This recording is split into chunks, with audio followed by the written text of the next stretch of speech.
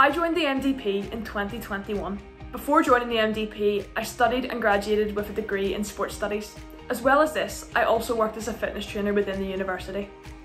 My role as an Authorised Firearms officer is to conduct armed static duties as well as vehicle and foot patrols.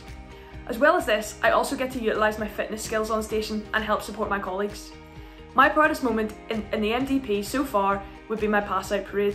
Having my family there to watch me graduate after 18 weeks of training made me feel immensely proud. As well as that, it made it extra special as it is the MDP's 50th anniversary. My advice for anyone joining the MDP is to go for it. The force offers so many opportunities and specialisations within your career, and make sure you take those opportunities when they arise.